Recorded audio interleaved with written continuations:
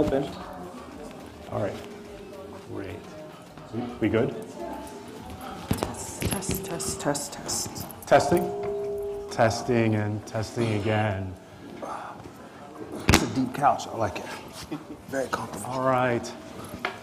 Good afternoon. Well, actually, it's good evening. Hello to you all who might be in the back. I'm sorry to interrupt your studying, but you're more than welcome to join us.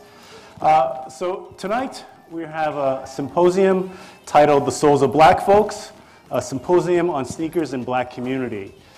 This is one of the events sponsored by the Humanities and Technoscience Lab, and we'd like to thank our sponsors, the Andrew W. Mellon Foundation, who through the Disco Network is helping support this.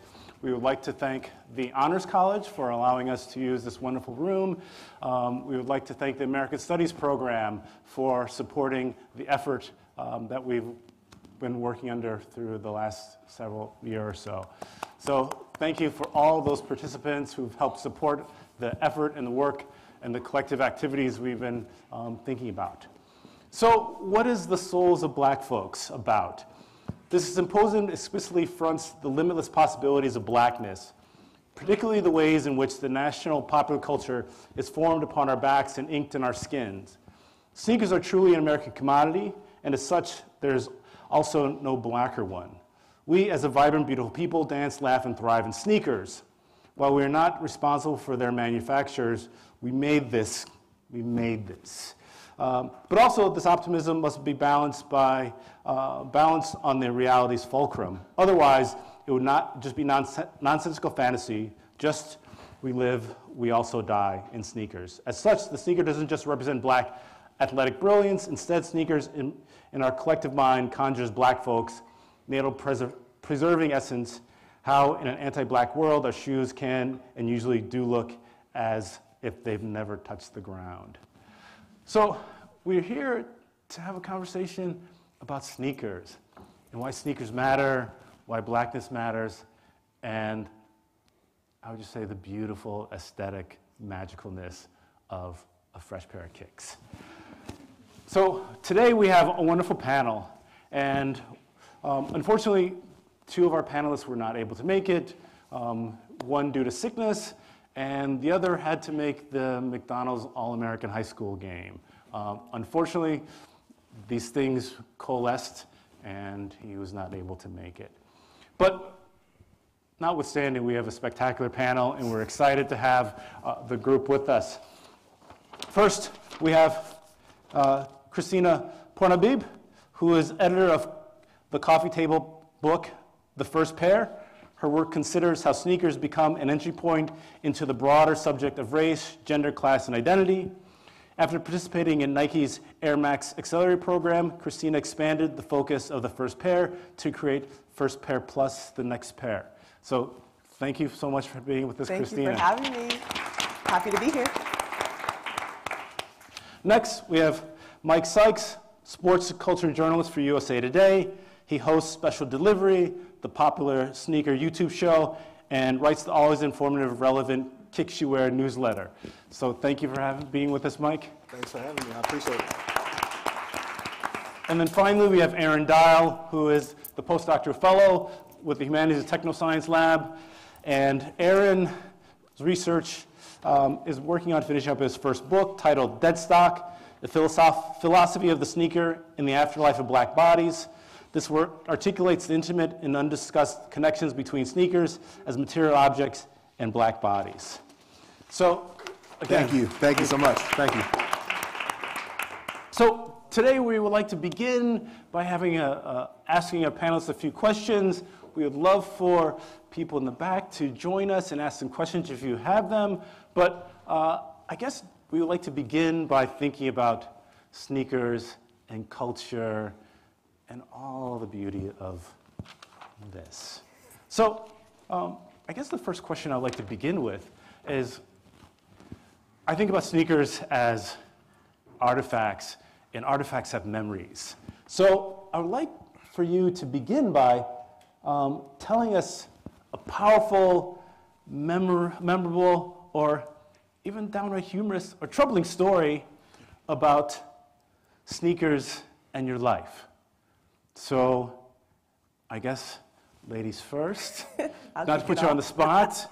But No worries. Christina, please. So I actually come back to this story a lot because it was the catalyst for a lot of the work that I do. But when I was about 17, I camped out for my first pair of sneakers.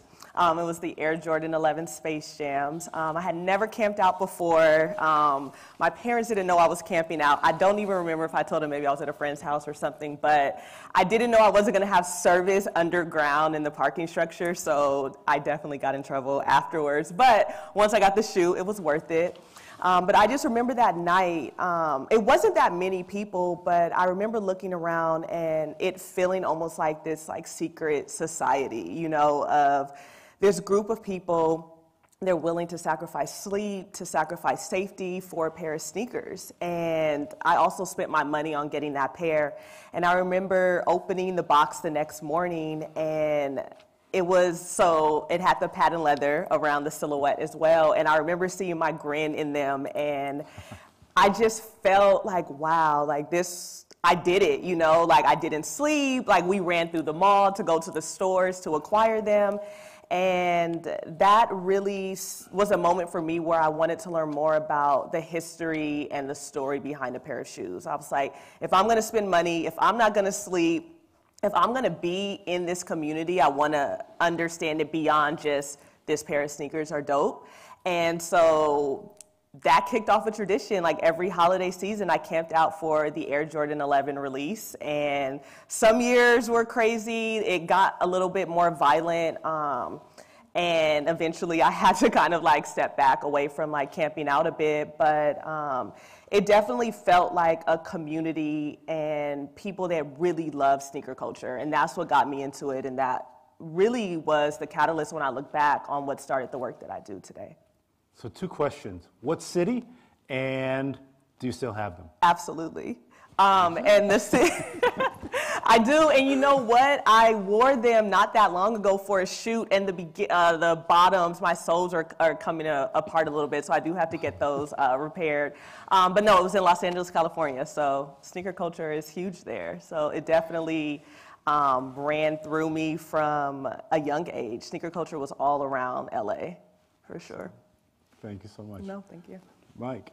So my story is kind of similar, where I didn't stand in line for my shoes. I had to it's a much more long form game of me. I'm 15 years old, I guess, in 2007.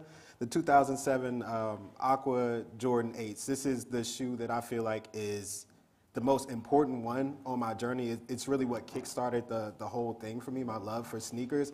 I remember begging my parents for those shoes, and my mom's like, I'm not just gonna give them to you, you're gonna have to work for this. And so I'm doing all this yard work, I'm picking up sticks, I'm cutting people's grass, I'm doing whatever I gotta do to get this pair of sneakers, right? And so I do all the work, I finally get them, I'm so pressed. The shoe is so beautiful. It's not like the OG version where it doesn't have the gray on the heel, but it was good enough for me. I had seen Michael Jordan in this shoe, and I have that shoe now. So it was just very important to me. And I just remember wearing them to school for the first time. Oh my goodness, the joy that I felt from just getting a head nod from people, your shoes are fly, where'd you get those from, how'd you get them, just those questions. I just always wanted to bring that feeling back, you know, and so from that point on, it was just, I was hooked, man, I was hooked. It captured me, and it made me love sneakers and feel something for them that I never really felt before, right? My parents, they were really good to me. They always got me shoes to start the school year, and I was always appreciative of whatever pair it was, because they were clean, you know, and I was just grateful. I was thankful like that as a kid. But getting that pair, it forever changed my outlook, and I'll never forget it. So you went to the emotional very early. I heard you say love. Yeah. So can you talk a little bit about your relationship with emotions and sneakers?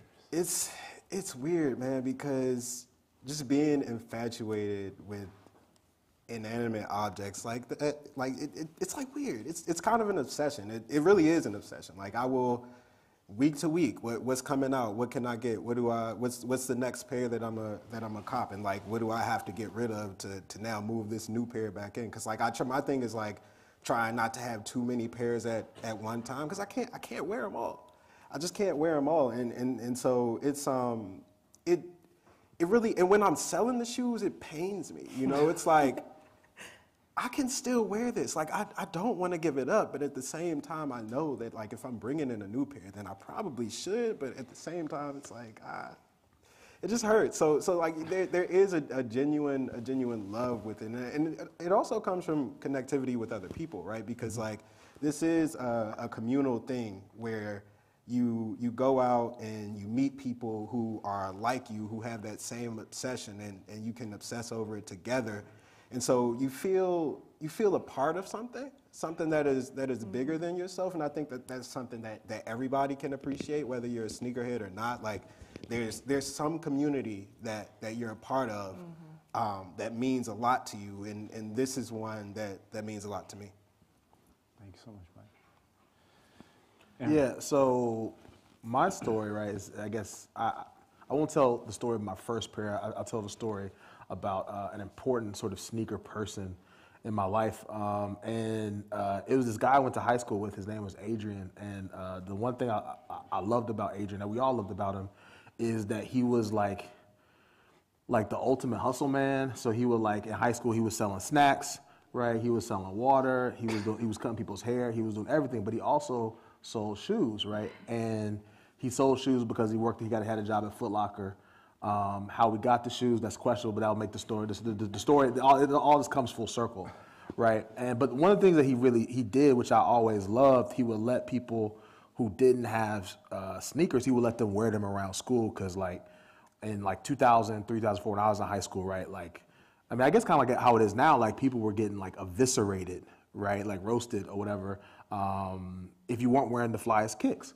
But one day it's in his locker, 3 cops come and they raid his locker, right? And like we all thought they were looking for drugs. They weren't looking for drugs. They were looking for sneakers, right? Foot Locker had found out that he was stealing shoes, and he had like almost like maybe like 7 or 8 pair of like cool gray Air Jordan 11s in his locker.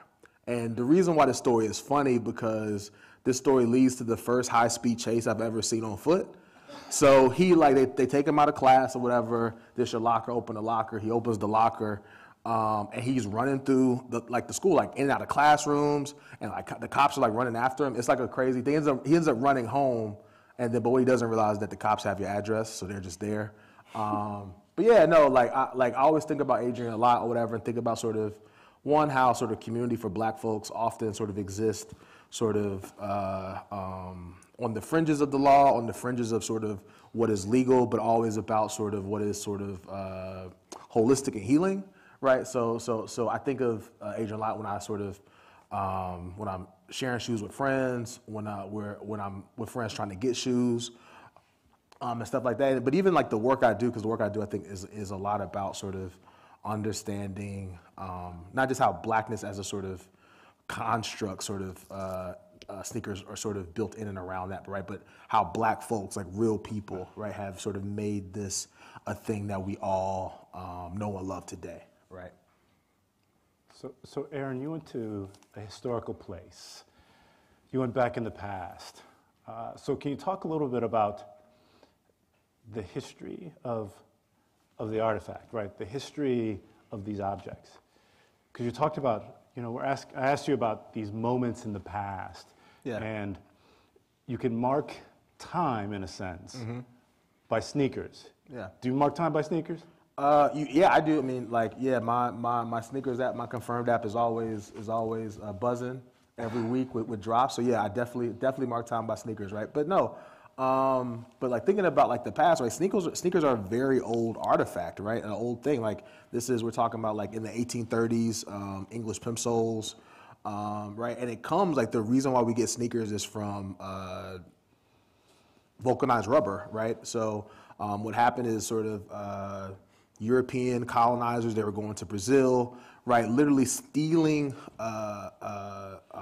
rubber seeds from the rubber tree, right? Like stealing it and planting them in other countries, right? There's the India Rubber Company, and stuff like that, right? And so they were stealing sort of these seeds, these resources from these sort of indigenous communities, right, and building industry around them, right? And of course, like before, sort of like for me, I think sneakers effectively starts as like a thing with Michael Jordan, right? But like there were sneakers like way before Michael Jordan. You have Converse sneakers, you have sneakers in the 60s and 70s, right?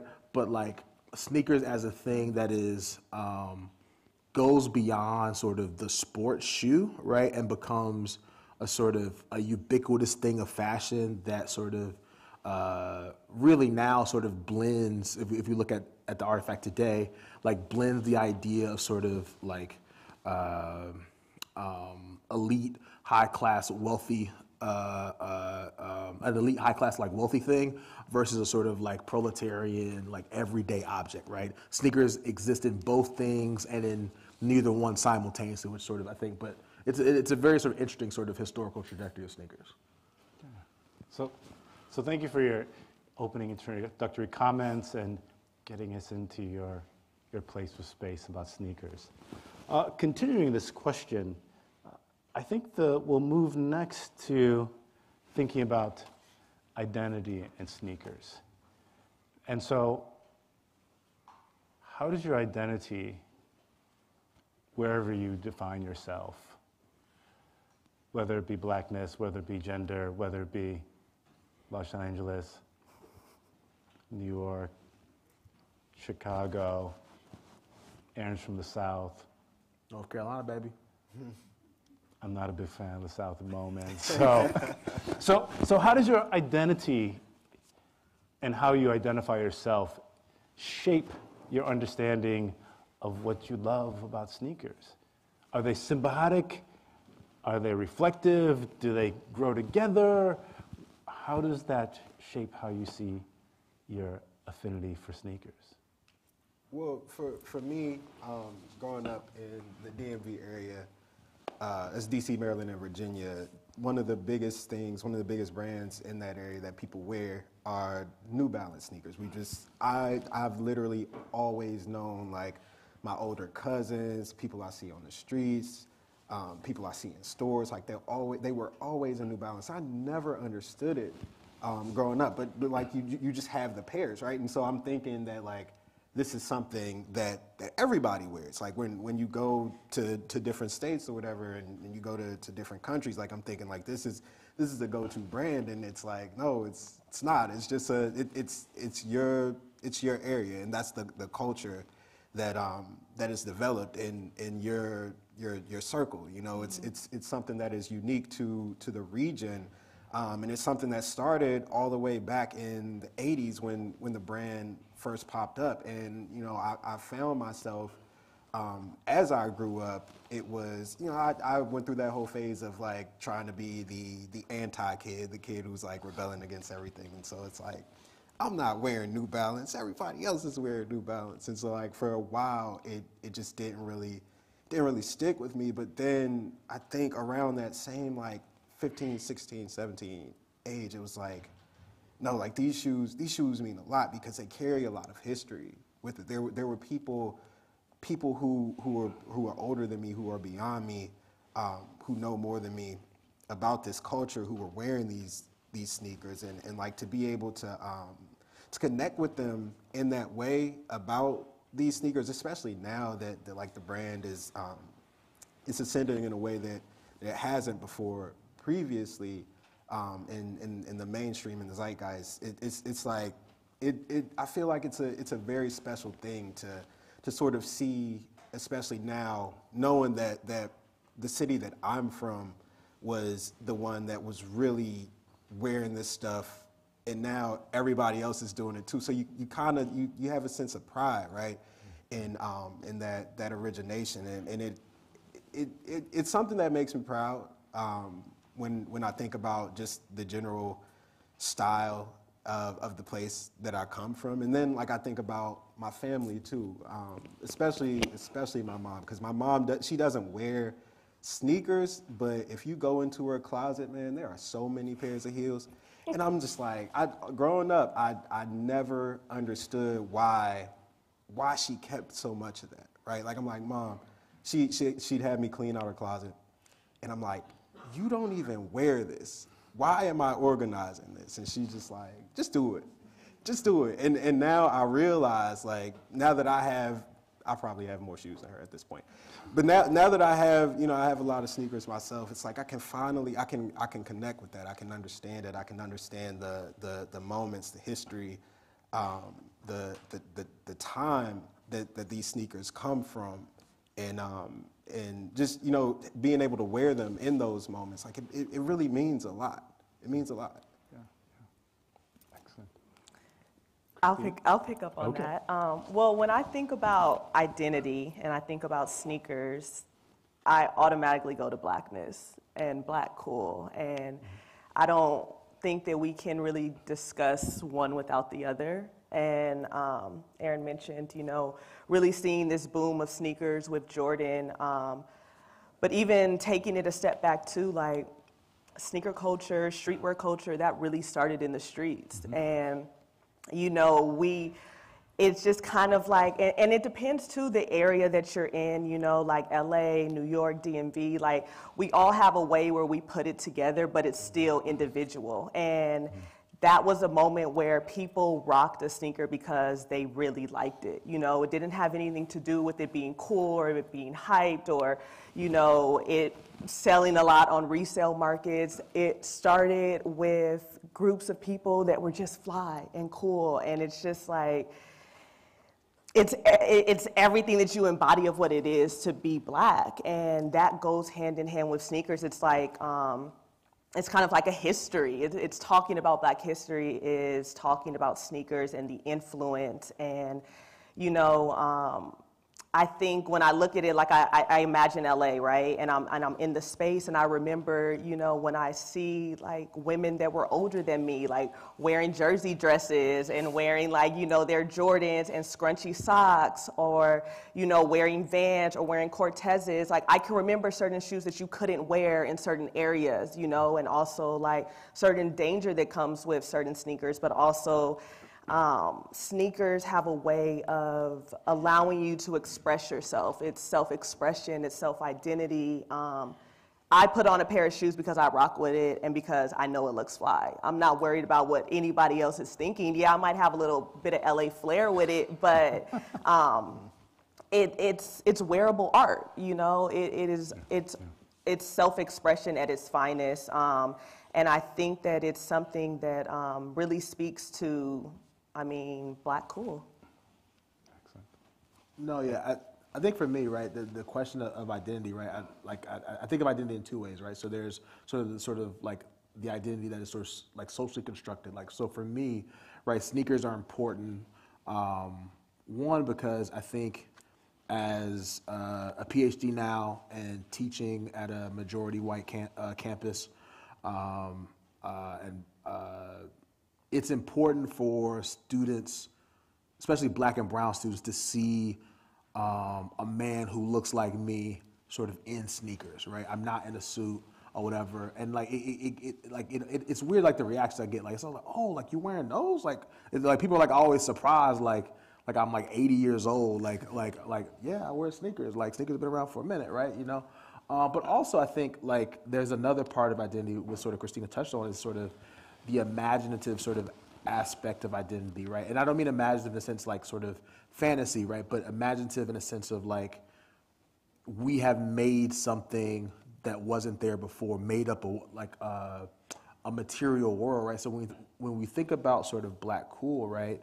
This idea that sort of in the 70s and 80s and early 90s, right? There were no hype beasts. There were even no sneakerheads, right? It was just kids in New York, in LA, in Raleigh, North Carolina, where I'm from, in the DMV, all over the country, right? Just rocking shoes, just getting off a fit because that's what they did, right? And then also, right, I think we have to sort of like take identity, sort of if we go beyond this idea of black cool, right? Sneakers sort of, I think, represent what I call sort of an essential technology of urbanization, right? So if I asked everyone here, if they had a pair of sneakers, not if they had a pair of J's, but if they had a pair of sneakers, I'm sure everyone would raise their hand, right? That is not an accident, right?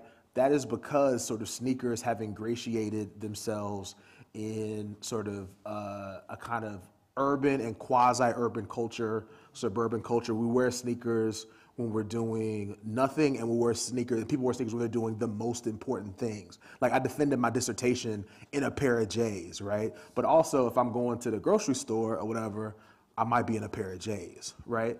So, like, I think sort of like, and sort of bringing this full circle and bringing it back to Black Cool, right? Yes, Black Cool is something that we all sort of like, and I say we all, like I mean sort of like a universal we, right? Understand, from jazz to hip hop to sneakers, to dance to whatever, right? But Black Cool is fundamentally about reshaping structures and reshaping literally the world, right? And sort of re-articulating it back out, right? So I mean, for me, I guess that's how I think about identity with sneakers specifically. So continuing pushing this question about blackness, right? Particularly Black Cool. Shoes have changed. Mm-hmm. Styles have changed. So let's kind of move a little bit to the lens of fashion and aesthetics and style. So what do you see as the relationship between the evolution of blackness, evolution of Black Cool, but also the transient nature of fashion and style and aesthetics? And so the question is, what makes certain sneakers last and certain sneakers disappear, right? Is it Black Cool? Is it culture and history? Is it identity? Is it aesthetics? Is it something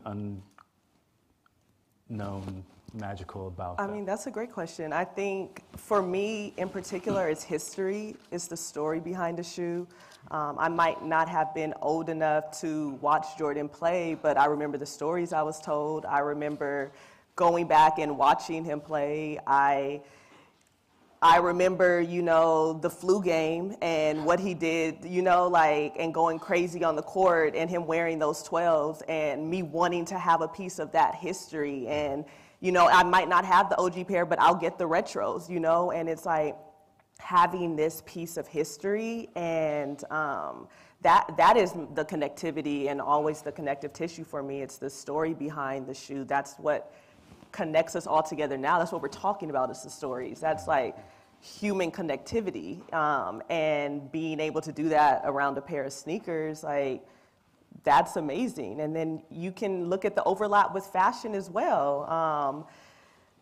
Look, we can look at back of Air Force Ones and looking at Nelly. I can look at Pele Pele, Aniche, which I just learned is actually pronounced NYC, which I just refuse to say because I'm always going to say Aniche my whole life. I'm like, that's news to me. Yes, it's news news NYC. to me. It's Aniche forever. I know, and you see styles how they repeat themselves as well. Yeah. Like the baggy silhouettes, and styles repeat themselves, but it's that nostalgia feel, it's that history, and it's the stories that really connect us through our fashion and our sneakers. Yeah, I completely agree on that. And then to just piggyback on that a little bit further, and you talk about Black Cool, I mean, when you look at all of the style and aesthetics that we have today, a lot of that is started by Black folks, right? Like when you think about Jordan sneakers, who is Michael Jordan? A basketball player, yes, but also a Black man. When you think about the wave of New Balance right now, DC was Chocolate City back then, right? Like this was something that Black people started. It's a trend that was formed and shaped by Black folks, and so I think that there's a lot of pride to be taken in that, and I think it's also something that a lot of folks don't really. I don't want to say a lot because folks like us, we obviously know this. We know the history. We love it, we appreciate it, and that's why we do what we do. But at the same time, I feel like there is there are people out there who just kind of brush over the history, right? Like these white cement threes that just came out. Like there are people who want this shoe just because of the resale value, for example, and that doesn't even come close to defining what this shoe means to somebody who who grew up watching Jordan, who may have seen the dunk contest in '88 and seen the debut of this sneaker, right? And so I think it's very important to kind of hammer that home, the fact that like Black cool is not just what we're wearing right now or the trends that we're setting today. There's just so much stuff that predates that makes what we do, that makes everything that we do today relevant. So yeah, for me, right, I think, so I guess to me the interesting thing about your question, right, is the use of the word fashion, right? So to me, when I think about fashion brands, right, I think about sort of, like it's a very sort of fickle industry. There are very few fashion companies that last maybe like a decade or whatever, because trends change, right? So like, for example, Aniche, NYC, I don't know, are they still making clothes? Are they still in the, I don't know, but the fact that we have to ask, right, goes to show you that sort of things change, right? But sneakers, right, the sneaker companies have persisted, right? And I think sort of if we, like, it's weird. I don't think of sneakers, I think of them as being fashionable. For me, thinking about sneakers as equipment sort of is really, really important, right? So like, to me, like the sort of, I think the magic and beauty of Nike Air as a tagline, right? So like to sort of, I guess, provide a brief sort of history, right? When people were so thrown by the idea that there was air in your shoes, right? They were literally like cutting Nikes up to see the air, right? It was like it's a wild thing. So it'd be like I'm taking Sykes' threes and like ripping the soles off because like where's the air, right? And so really what it is, it's a polyurethane bubble, right? It's literally a bubble cushioning, right? But to sort of market that with sort of the transcendent potential of a black body and Michael Jordan, right? And it's not that Michael Jordan could dunk or whatever, that they were marketing, is that people thought Michael could fly, right? And then sort of thinking about how, right, blackness has always been sort of a part of this sort of American fantasy, right? Like black bodies have always had this sort of potential to do sort of fantastic things. And I mean fantastic in a way that sort of may be considered good or whatever, but also like fantastic that is in a way that could be to our detriment. Like black folks can work harder, they can bear more pain, right? But yeah, so like the fact that sort of sneaker companies have persisted, right, is sort of really, really amazing to me, because like if you think about sort of them as, for example, like tech companies, right, the structures that they had to build to sort of allow this persistence and allow sort of generations of people to have sort of and to collect these same sorts of memory, right? Because there are people here who are 19, 20, right? They have no memory of the Michael Jordan flu game, for instance, right? There's a word for that. It's called anomia, ANOMEIA. It means you have a nostalgia for a memory that you never experienced, right? And the fact that sneakers capture that and people still sort of want that, and Michael Jordan still has residents. I mean, I think he's like a 60. He's in the 60s, right?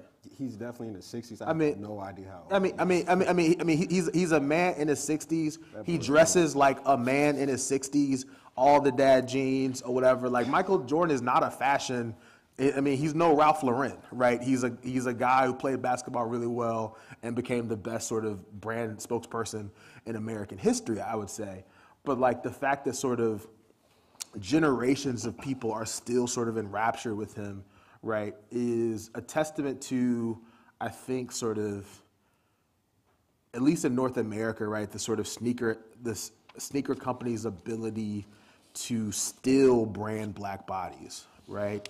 And like, I mean, still, because like I'm sort of linking that to sort of the slave brand, right? And being intentional about that, right? This idea that we can sell blackness. I mean, because when you are stepping into a Jordan, for example, like you are stepping into what was a molding of Michael Jordan's foot, right? That is a wild concept to me. Like with clothes, it doesn't do that. Like you might put on a fly sweater, a fly pair of jeans, a fly jacket, right? But it's not the same thing as sort of stepping into that fantasy, whether you're trying to capture sort of the history of the sporting moment, or trying to capture the history of the fashion moment, or trying to just sort of be cool as everyone else is cool, or speak the language like of OGs and sneakerheads and IBs, which is all black culture anyway. So I think that's my sort of, I guess, thoughts on the fashionability of sneakers. And just to kind of piggyback on that point, the point about the sneaker companies being able to sort of market the coolness of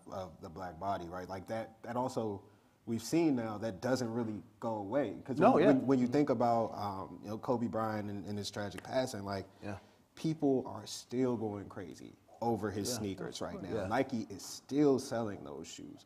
Virgil Abloh, there are still off-white Nikes in and they'll production. continue to do that. Yeah, and they're going to continue to do that Yeah. in perpetuity, or however long the deal lasts that they sign. But that's something that it really doesn't go away. And honestly, I get conflicted sometimes when I think about that, because it's like, at what point do these folks get to rest? You know, like at what point do you stop capitalizing off of this person? And it's like, you participate in it and you love it, but at the same time, it's like, does everybody have the same appreciation for it? And I just get conflicted with that a little bit. No, yeah, and I think, like, one, you bring up a interesting point, because sneakers like now is in a really sort of, I think, interesting and maybe sort of dangerous place for sneaker companies, right? Because like we've reached a point where I think we have reached a point where sort of the black basketball player or the black athlete is not the super effective billboard as it was in the late 90s and early 2000s, right? Like Michael Jordan was the billboard, right? And now, like, for example, basketball shoes, like those sales are not are not nearly as big as they were. Like LeBron James shoes, they're not doing nearly the numbers that, I mean, they're still a very successful shoe, not doing like nearly the numbers as Jordan or whatever, right? And I think there's a lot of reasons for that, right? So one, I think the shoe has so much technology in it that like you can almost only wear, for example, like a Jason Tatum or a Ja Morant one or a Luka one, right? You can almost only wear them to play basketball, right? I like to tell people, like, think about sneakers as less as a fashion object, but a computer, but all the chips are made of textiles. Like that's the sort of intensity of labor and sort of production and design that goes into them, right? But to your point about like Kobe, right? Like we got to remember that like Kobe was thinking about, before he passed, he was thinking about leaving Nike, right? Mm-hmm. Because Nike, he wanted the $1 billion lifetime deal that LeBron got. Nike was like, nah, the Kobe thing is cool, but that's not where we're going. He passed, and then the demand happened, right? And then Vanessa Bryant with the Kobe Bryant Foundation, right, signed this huge deal, right? I think there's a short-lived, but there was a drought on Kobe's. Like people could not find them, right? And that was the demand, and Nike realized like, oh, okay. Now after his death, the popularity is such a way now where, I guess, even in life he couldn't have reproduced that, right? So I think but thinking about Kobe, but the sort of the shift between the basketball shoe as the fashion shoe, and now we have stuff we used to have stuff like Yeezy, right, and which was went crazy for Adidas, right, but also the demise of Ivy Park. Right, like the fact that Adidas couldn't get that right with arguably the biggest star in the world, Beyonce, is crazy. Yeah. But yeah, I mean, I think it's so much stuff that goes into that sort of that shiftiness of fashion and stuff. So let me ask you, Aaron. So you said that Adidas didn't get it right with Ivy Park, or was the marketplace of sneaker culture not ready for a woman to lead a sneaker silo? So I think, and we were just talking about this earlier, so I would love for Christina and Mike to chime in. I think a lot of stuff. I think that so I don't believe in simple answers. I think a lot of stuff happened at once to sort of like lead Ivy Park to sort of being a failed sort of experiment. One, I think sort of if we compare sort of Beyonce to. I don't know if it's a failed experiment. Well, I mean, they've ended it. So I mean, like I'm sure if Adidas thought they could sell more Ivy Park, they would be selling more Ivy Park. So I mean, I mean, fail in this way, right?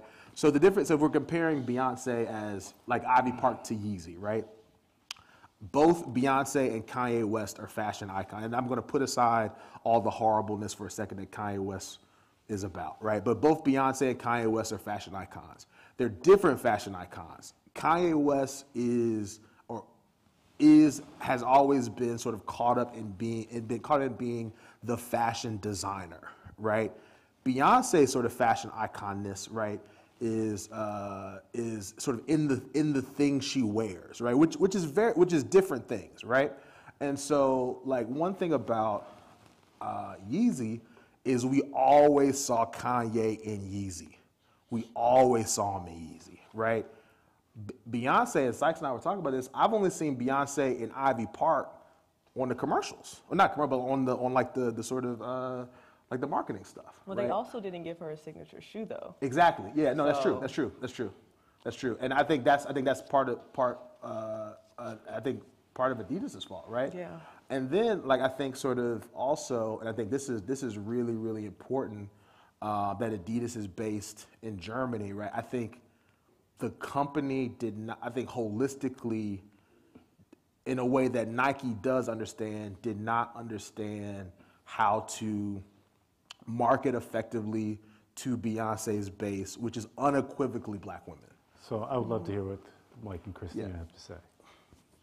Yeah, I mean, just to follow up on that point, I think the point about Adidas being based primarily in Germany, like they have no idea what's going on over here. Like I feel like for so long, the company just kind of rode the back of Yeezy when it comes to their business in North America and just let everything else kind of do what it does and everything. And with Beyonce in particular, I feel like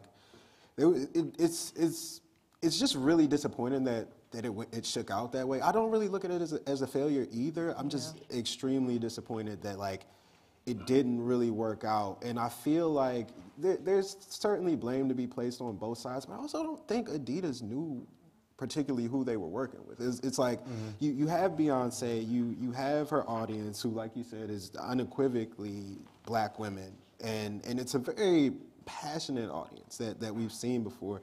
And the sort of allure that comes with Beyonce is kind of the mystery of Beyonce too. Yeah. Where like you see like when she's rolling an album out, it's like it's quick. Like she comes, she makes like she might drop a single, but it's all very quick. You don't really know what's coming, and she comes out of nowhere, and you have no idea what the sound is about to be. You don't know what it's going to be like. And I think Adidas anticipated that Beyonce would be like the front-facing character like Kanye West was going to be, and that just has never been her. And I think this also kind of speaks to your point about maybe the marketplace just wasn't ready for a black woman like Beyonce to be in that position, or Adidas in particular wasn't ready to have a woman like Beyonce in that position. Not to say that Beyonce isn't ready for it, because obviously she's the biggest star in the world, arguably, and so like I don't think you can say that like, sure, it'd have been great to see her have Ivy Park on like an album cover or something like that, but at the same time I think you have to know your audience, you have to know the star that you're collaborating with, and I just don't think Adidas did really any of that homework. It just felt to me like the company was like, okay, we can put this deal together, let's make something shake. And that just doesn't really cut it, because the consumer is so smart. Like, people are so smart now. You can sniff that stuff from a mile away, especially Beyonce's fan base. Like, they when it comes to that girl, they do not play. Yeah. Right? And so when you see something that just doesn't really feel right, like, you know it. And I think people knew it. And I think that's why the reception ultimately was what it was with her. Well, I don't know. I don't know if it's an excuse that, like, not being ready for a black woman. I just, like, you can go out and hear from what, like, black and brown women want. Like, it's not hard. They can send people out. They know the audience. I think it was just a huge misstep. Like what I said, why does she not have a signature shoe? No, like, yeah, something exactly. where it's like, that's the first step right there. So it's like, you're not even allowing the space for this to happen. Not that it's not, like, the space isn't ready for it. Sure. It just speaks to the overstep of women in this space. And constantly underrepresentation because, again, like, the biggest star, why do we not see a signature shoe? Like, that in and of itself was a huge misstep. Yeah. So what would you say if I were to say that maybe part of the question is that so much of, I would say, contemporary sneaker culture hinges upon a nostalgic black masculinity that delimits opportunities for anyone else to enter into this space? I think so. I think there's two ways to look at it. One, I think you're right. I think sort of one, sneakers have always been masculinist, right? I think like I think like we can't sort of ignore that, right? But I think, right, and I agree with Christina, right? Like, black women, especially brown women, especially, have been in sneakers for years, making like just crazy dope stuff. I mean, honestly, like to me, like one of the dopest sneaker moments, if we're going back to Beyonce, right, is the sneaker heel, the Air Force, I guess the Air Force One and the Timberland boot heel, right? Beyonce did that, right? Like, so I mean, like to me, like she already had like the sort of like the chops, right? And again, it's hard for me to take sort of the idea that, oh, we don't know how to tap into Beyonce's audience as a like a viable excuse, right? Because like I think so for example, we were talking before this, right? And like to me, the easiest money that Ivy Park missed was when Beyonce did the homecoming concert and she had the Beta Delta Kappa shirt or whatever. The fact that that did not have Adidas logo right above that and they weren't selling those things for $80 a sweatshirt or whatever is a huge miss, right? And so, and to me, like, I think this, like, the question about Beyonce specifically, right, gets into sort of the really sort of like just the weirdness of Adidas, right? I mean, because honestly, I don't think Adidas has done right by, I don't think Adidas did right by like Run DMC, for instance. Like, I remember on the 25th anniversary, there was no like, sort of mention of Run DMC and the Superstar, right?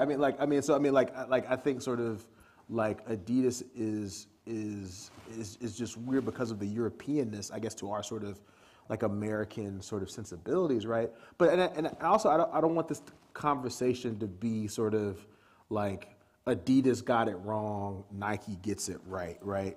Because I think like Nike still has a ways to go when it comes to sort of what sort of women in sneakers look like. And I think about sort of the I guess controversy is like maybe a big term, but like the sort of tension around the sort of the Nina Chanel Abney too, right? And like how like sneakerheads, mostly men, right, were like, oh, this is a brick, like a horrible shoe or whatever, and didn't get it. Why does it cost $250? This woman has designed it. These are the ugliest shoes ever or whatever. When what you got, if you actually thought about it, right, you buy this shoe, but you got a piece of, like an actual piece of art in the hang tag, like that you can't get anywhere else. She's like a famous artist or whatever. Like, that's super dope, right? Super dope, right? But like that sort of, and I felt like, so for that example, I felt like Nike kind of threw her under the bus a little bit, or just let her sort of be out there and sort of dangle in this sort of very masculine sort of conversation around sneakers. But yeah, no, I mean, I think sort of like, I guess the only thing I just want to say is that sort of, I felt the conversation was going to like Adidas bad, Nike good, or whatever. And I think I think there's more work to be done sort of overall with sneakers. Like, the sneaker I'm most excited for is Sabrina Ionescu's, her first shoe. It's a beautiful shoe. like a beautiful shoe. I can't wait to buy. I can't wait to wear it and have all the colorways, right? And I just hope like the community, like I hope that they support it and it does well as some of the other shoes. But even with that shoe, like we talk about Black Cool, right? Like Sabrina Ionescu, she's a great athlete. She's a great basketball player, amazing talent. But at the same time, when I saw that shoe was coming, I'm like, where's Asia Wilson's shoe? Yeah, exactly. Like she is a WNBA champion, an MVP, a defensive player of the year. Like she's 26 years old.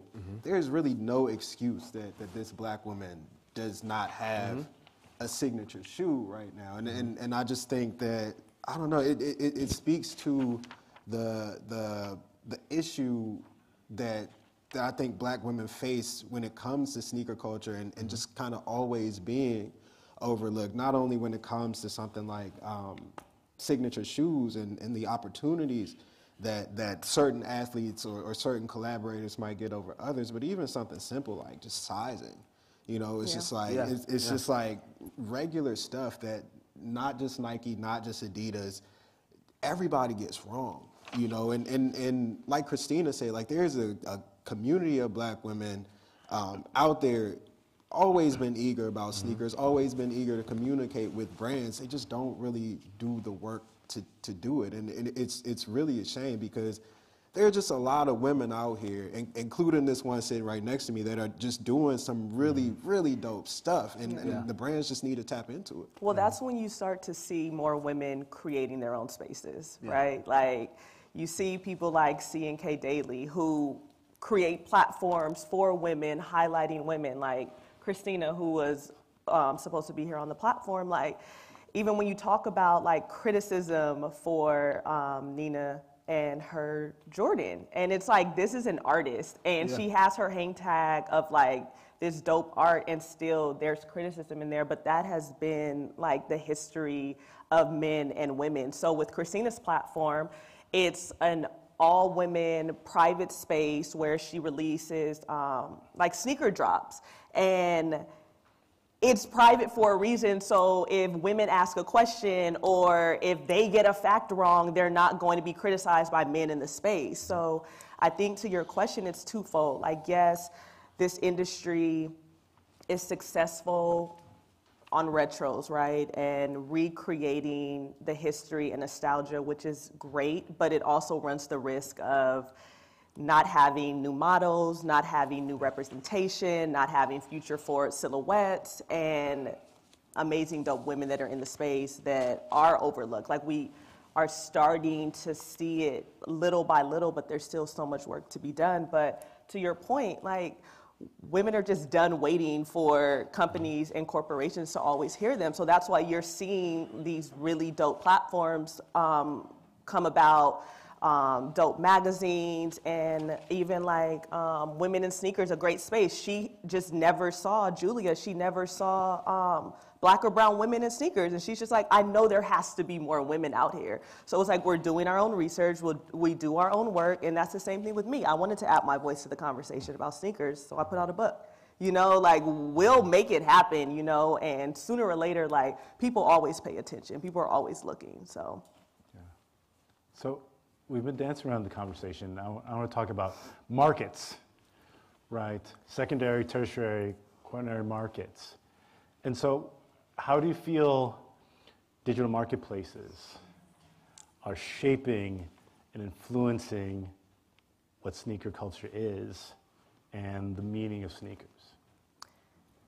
I'll pick up on that. Okay. So I think it's changed the landscape completely, right? So it's twofold. You have opportunities now where anyone in the world can buy any pair of shoes. Like, when we would camp For the right out. price. Yeah, exactly.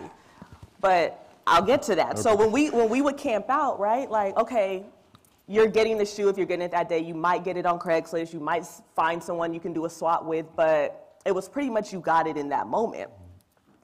So now we have the means to be able to like go online and find a pair of sneakers, or like someone who wants to like have a Jordan, or they didn't see Jordan play, like they can go online and find that. The problem is at its core is neoliberalism, right? Like, if you can buy it, you can have it. But you have to have means to be able to acquire it. So what that does is then that's pushing out communities of color, low-income communities, the people that poured into this culture, made it what it is, and now they don't have the access to be able to afford certain shoes. Also, like, digital marketplaces is now setting the benchmark for the value of a sneaker. It's no longer about the historical element or the story or just buying a shoe because you like it. It sets the benchmark, which also makes it dangerous because people just buy things because it's hyped. So again, there goes the cultural appropriation of it, the communities of color that poured into this very community and made it what it is don't even have the access unless they have the means. So if you have the means, cool, you can get it, but if not, like, oh well. So it's twofold. It started as something great where it would allow anyone to have the access, but it becomes dangerous of setting the benchmark and then boxing the very people out of it that gave this culture life. So just another financial marketplace, Yeah. using shoes as a commodity that excludes certain groups of marginalized communities. Absolutely. No, yeah, and one, so I think for me, and I think Christina brought up great points, right? Like, it's this idea of this fallacy of democracy, right? That the internet brings, right? The idea that theoretically anyone can have access to anything at any one time, but we know there's tons of barriers, right? For example, like you have to have a computer, you have to have an internet connection, stuff like that, right? But I mean, it is very convenient. Like, so I can't remember the last time, like, I went to a store, picked up a shoe that I didn't know I was going to buy, like and said, oh, this is really dope, or whatever. I'm gonna buy this shoe, right? Can't remember the last time that happened, right? All my shoe purchases, or like 99% of my sneaker purchases are online now, right? But I think something that Christina touched on, which I really want to hammer home, right? I compare the sneaker industry a lot to the video game industry, and people are like, oh, like, why do you do that? But so I'll explain it, right? So one, like, so like Sony or like Microsoft, right? When they sell their Xbox or PlayStation, right?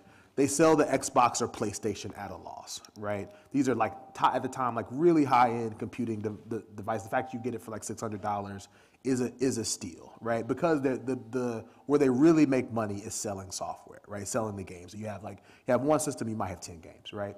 Sneakers do the same thing, but in a different way, right? So Nike and Adidas, for the most part, they realize that they cannot sell a shoe for $600, $700, $800, $1,000, right?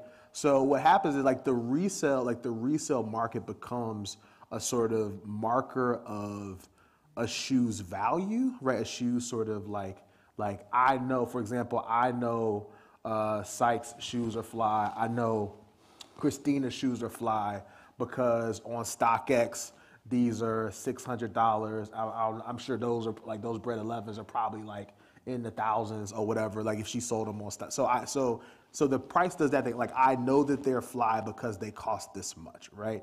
And so, but what that does, it makes the sort of retail drop more intense, right? Sneakers are the only industry where they have told us, and we believe, like we as in like me, right? Not we as in the universe, like we as in me. Like, when something drops on sneakers, right, and I get it, I get the got 'em alert, I am hyped, right? Like, I don't feel like that when I'm going to get gas, right? I don't feel like that. I'm serious. I'm serious. Like, I don't feel like that when I'm going to like get some chicken wings, right? Like the fact that I am like hyped, like I have won the lottery, I have gotten the privilege to purchase, right?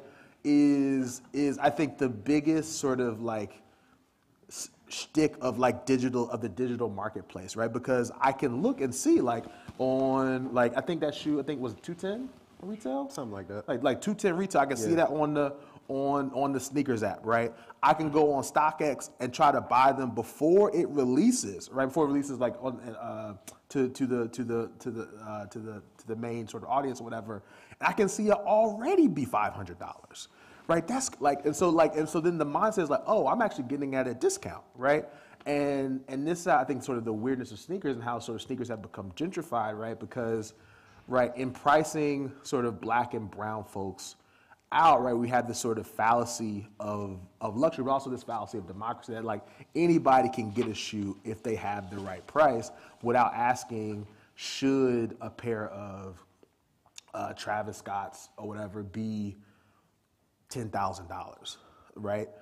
So I mean, like it's tons of stuff that sort of goes on with that. Yeah, and it kind of stinks because like there's no real way to change that without just not participating in it, right? Like you just have to kind of not do it. Like you have to delete the sneakers app, the confirmed app from your phone. You have to not go to StockX. You have to just be like, okay, I didn't get it. It's fine. But then like you get on the internet, right? And you go to Twitter and you see all the got 'em screens, and you go to Instagram and you see the shoe right there, and like it looks great, like that's a great photo. Like it's really just like it's literally the gamification of sneakers. It is so close to gambling, y'all. I'm telling you, it's crazy. It is crazy because like you just asked me how much these shoes were. I have no idea.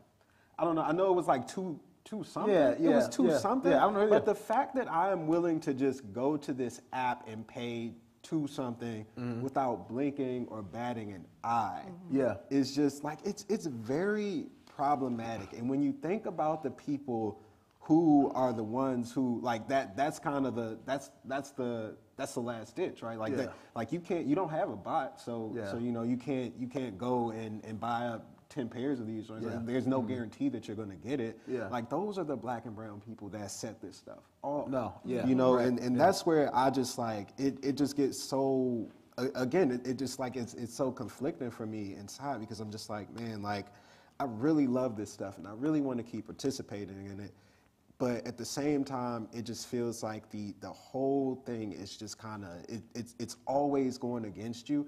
There are always headwinds, and the only way to get out of that, like I said, is to not do it. And yet here I am with these sneakers on. So yeah, I mean, to me, I think another thing that we haven't touched on yet that sort of I think is a direct results of digital sort of marketplaces, right, is this idea that sort of sneakers are like that somebody can discern authenticity. And by authenticity, I mean like both sort of like you are an authentic member of the community, but also that your shoes are legit, right? So there was a black woman who went viral. I think she's at some con, but she works at eBay, yeah. Right, and she went viral because she was at the con. She's like she gets the box, she takes the shoe out, she's smelling the shoe, and she's like, oh, this shoe is real, and she does it like pretty quickly, and like, and it's really amazing to watch, right? It's almost like if you ever watched like Antiques Roadshow back in the day or whatever, and they had the people and they're like, oh, thing is a fake. You always like, and then this thing is real, this thing is fake, and you always feel like upset for the people who like got the fake, but then you had the sort of expert there, right? But like what people don't realize or whatever, like is that the biggest sort of market in the sneaker industry is not sort of your first point retail, it's not resale, it's knockoff. Like it's shoes from China. It's like a $450 billion industry, and a part of like knockoff luxury goods in general, right? So like, I mean like, and I feel like knockoff has become like, or counterfeit sneakers have become, and even the term, I hate the term counterfeit because that sort of adds a sort of, that they are sort of assets even more than they are or whatever, part of the sort of capitalist thing or whatever. But like the idea that sort of we would denigrate somebody for having a fake pair, for example, of like Off-White Chicago's, right? That's like a $15,000, $20,000 shoe on StockX or whatever. Like, of course they're gonna, like, if I just want the look of the shoe or whatever, and like none of you are gonna be able to tell, I'll take $250 for the knockoff in a second, right? And the fact that we sort of denigrate that when these companies are knocking off themselves all the time, right? Without any, like that's part of the business model, right? So with that question, why does authenticity matter? Right? The history that we talked about before, Exactly. right? It's like you want to be a part of something. You want a piece of that history for yourself, right? And the counterfeit, the knockoff version of the sneaker doesn't get you that, right? Like it's not a part of that. This is something that is counter to that. You know, and it's weird because and I honestly used to be the guy who was like, oh, you're wearing fake kicks. That's crazy. That's crazy. And I still think it's kind of crazy. I'm not gonna lie to y'all. No fake kicks over here. But at the same time, when people tell me like, yo, I need the Travis ones or whatever, it's like I understand it because one, like I understand like where you're coming from as somebody who may not be all the way in this, like I'm in this, you know, like I can't expect everybody to come to this place, the same place that I'm at, and have that same perspective. Especially people on the younger side when you talk about people in the teens and in the early 20s and things like that. It's like, okay, like this is all you've seen from this culture, and so you really want a part of that, no matter what, whether it's the real thing or not. So like I get it, but then at the same time, I'm like, why don't you just wear something else? Like, there's just so much fly stuff out here for you to wear. And this goes back to the history and the culture and just like how we just make stuff fly through our blackness, through our coolness. Like, why you don't just go and buy a cool pair of Asics? But that's what's hype. Like, that's what they see. Yeah, exactly. Like, those are their models. It's the Exactly. rappers. It's the influencers. So, like, they want to be able to digest that. But faking the funk's not the way to do that. You can't. You legit can't. And like the thing is, like if you come around people like us, like it's like you're gonna embarrass yourself if you walk out there with like fake off-white Jordan 1s. It's like you can spot those. So well, Aaron said he rocking them, so I don't know. I'm not rocking them. Not me. Not me. No, don't get it twisted now. You said I've come a long way. I am not rocking them. But no, but what you're all getting to is like membership of the community, right?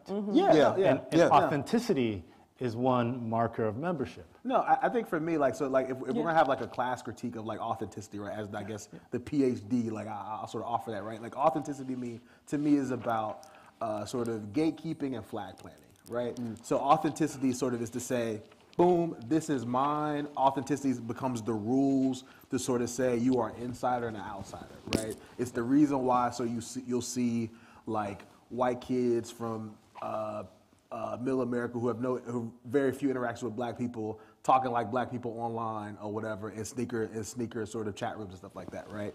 But then there's also gatekeeping, right? This is to keep people out, right? And like I think authenticity for too long, right, has kept out, like we talked about women, has kept out queer folks, has kept out disabled folks.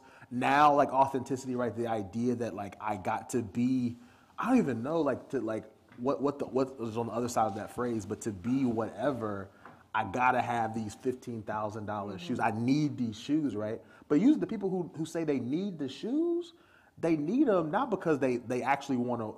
Rarely do they want to wear them. They need them because they found a gold mine, right? And they're trying to get into this, like they're trying to hit a lick, right? And so like that's how I think about sort of authenticity, right?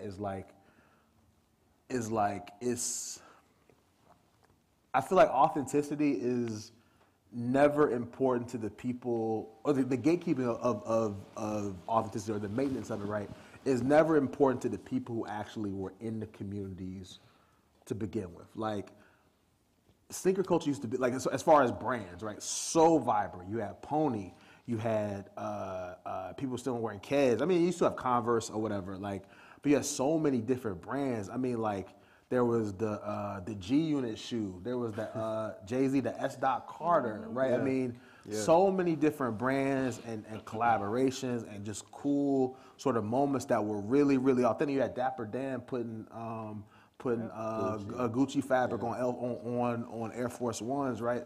So much cool stuff. And now, like, authenticity sort of is just J's, just like retro. Panda dunks. Yeah, panda dunks, gosh, right? No more pandas. Yeah, I mean, so. Well, I think something that you said was important too. I feel like, I don't know if I want to just say the younger generation, but I think it can go to not having a sense of self and needing to like acquire a shoe. Like I don't find self-worth in the shoes that I wear. I express myself through them, but like if I don't have these shoes, I'm gonna still be fly. Like I'll still find a way to put something together, you know? And like what you said, like if I can't afford a $15,000 pair of shoes, I'll find something else that I like, you know? Like that might not just be my lane, but also like our worth is not in like objects that we wear, and it's like we can like enjoy them and wear them and express ourselves through them, but I think like a big thing is it isn't a benchmark for our worth.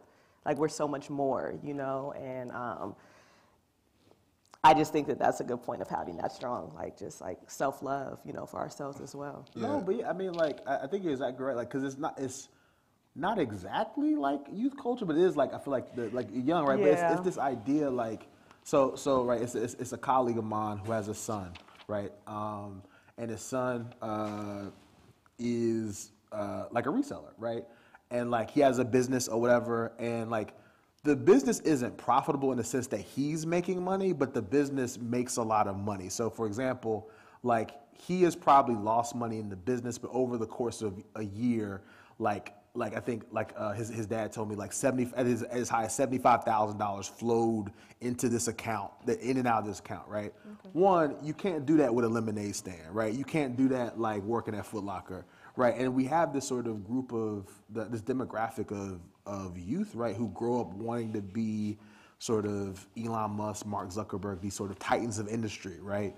And sneakers become sort of like gold in the 1800s, where you have people like that. People are like prospecting sneakers. Like bots is a mining operation, right? Like, and I think that's where it gets like really, really dangerous. It's like I got shoes just because I thought they were fly, and at the sort of most sort of I think superficial, because everyone else thought they were fly. But I'm still rocking the shoes, right? I'm not buying the shoe to sort of flip, right?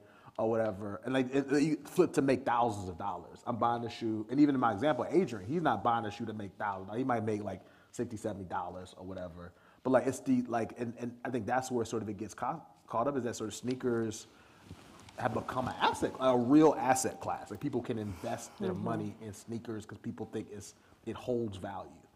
Because they do hold that. I mean, they hold value. I mean, they do, but we've seen resale is it's starting to crack a little bit.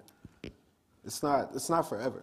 It's not forever. You know, it's like the .com bubble, right? It's like at a certain point, all of this is going to go away, and you're going to see the people who are really here because they want to be here, like people who want to be in, like you talk about membership in the community, like the people who really want to be members in that community, they'll be there, they'll stay there. But like I think the misconception that so many people have just outside looking in is that like the cost of membership is a $15,000 shoe or $1,500 shoe, and it's just not.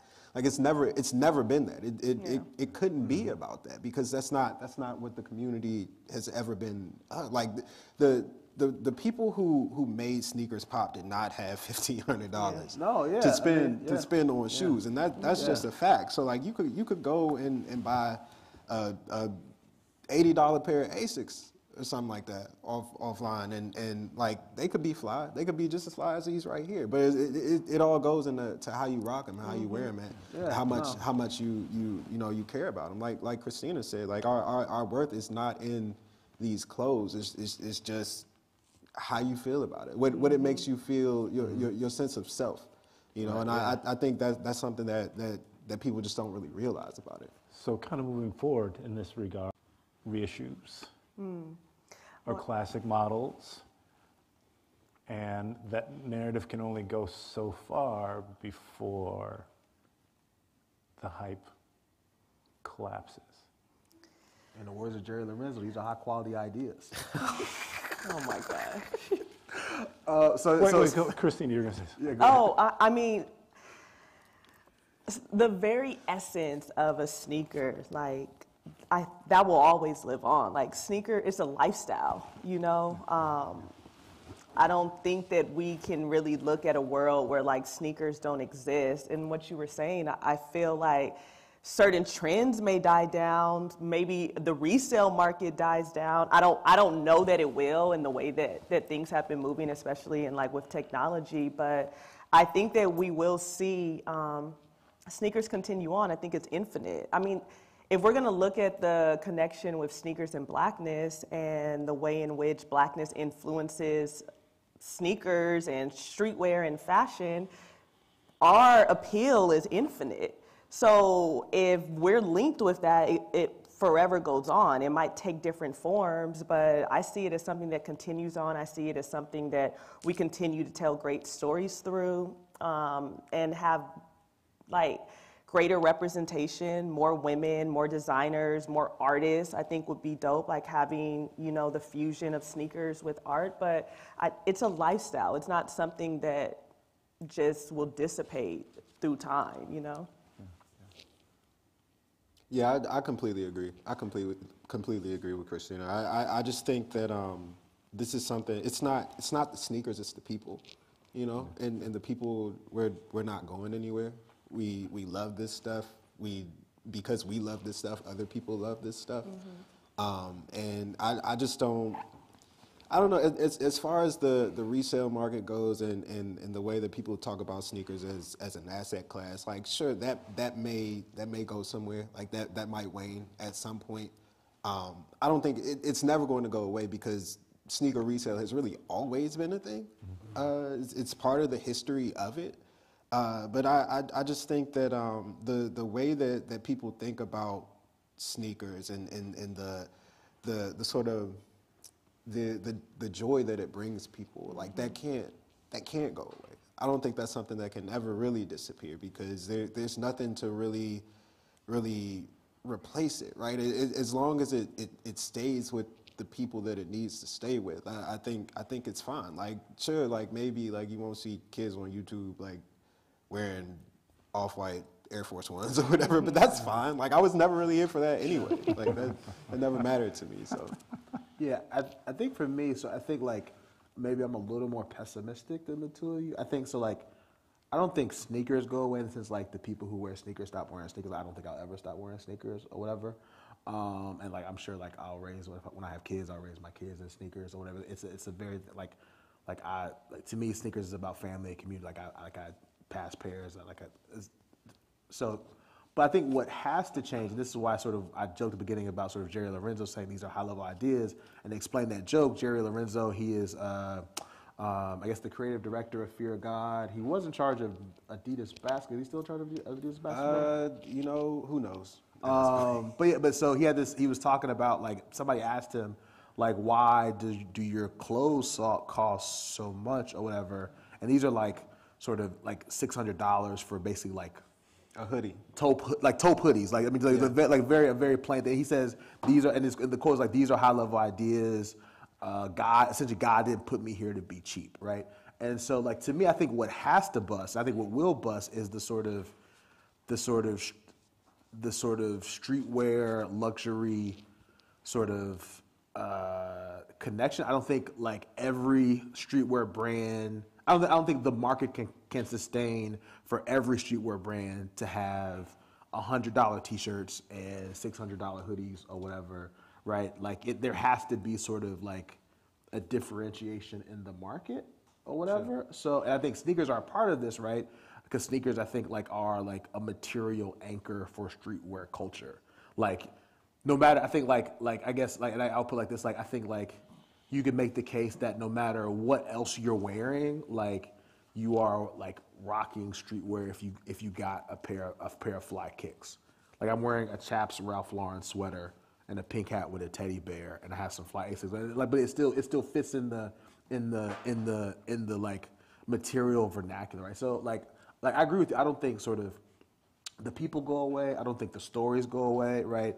But I think like, at least I would hope that the market sort of like I'm actually hoping for like a resale bust. I'm hoping for like the Jordans, like just Jordans everywhere and Ross and stuff like that, because like I want sort of like I want the market to shift, and I want people to be able to get sneakers when they want to get sneakers, right, and not to think that they need to pay sort of thousands of dollars for what is like beautiful, beautiful, beautiful sort of commodity artifacts. I know I've mentioned Jordan a lot, but like the Adidas Superstar is a beautiful shoe. The Adidas Campus is a beautiful shoe. Like New Balance, the 990, a beautiful shoe. Air Jordan 3s, Jordan 11, beautiful shoes, right? Like without the sort of glitz and glam of sort of like faux luxury, right? It doesn't need that they were always fly, right? So I'm actually hoping that like something drastically changes with sneakers.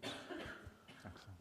Well, I think I've been driving the conversation for long enough, and I believe Andrea has a couple microphones. So we would like to open it up for comments and questions from the audience. Please. Ask away.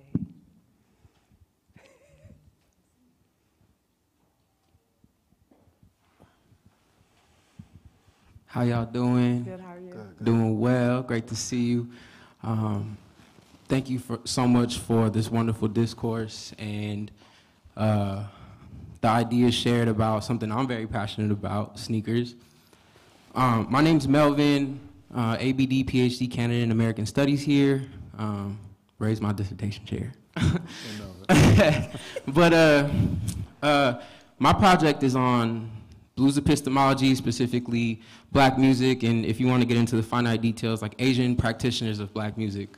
And I bring up black music because we're talking about sneakers, and I feel like, basketball culture in the 80s and the 70s is so synonymous also with hip hop, right? Hip hop is something that, is so synonymous with sneaker culture as well, streetwear, all of these things, right? The four pillars, if you will. And when y'all are speaking about authenticity in sneaker culture, specifically in the resale markets right now and with knockoffs, it makes me think about like, I'm a child of the 90s, but like the 90s aesthetics of like, you can't show up to a cypher performing somebody else's written rhymes, right? It's gotta be you, right? So this idea that like even Drake or Kendrick Lamar might have used a ghostwriter, right?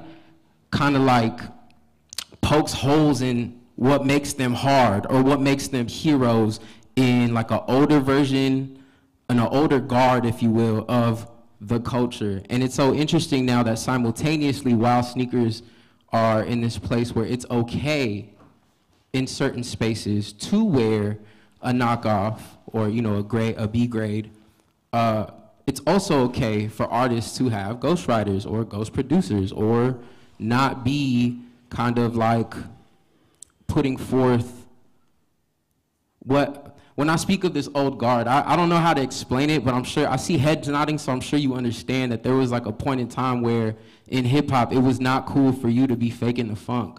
And that is so synonymous to the attitudes that were being expressed most recently on stage when you all are talking about B-grade culture. And so I bring this up to say, what do you think about almost the changing of this guard, where we're in now, expanding upon what you've already said, and also like tying in these motifs and these ideas of like authenticity in hip hop, and what that means for us moving forward. Sorry if that's very multifaceted, but. No. I thank you for your question, though. I think it's great of even like mentioning about music. I know we didn't get to like touch on that as much, but definitely when we look at sneakers, we're looking at fashion, we're looking at sports, but music, and black youth, black and brown youth, they're able to see their idols not only, on the basketball courts, but also in music videos, and how much of that authenticity, that black cool that we were talking about, we see with our rappers, and we see in their storytelling. It all goes hand in hand. It's a parallel of the stories we tell through our sneakers, the story we tell through our rhymes.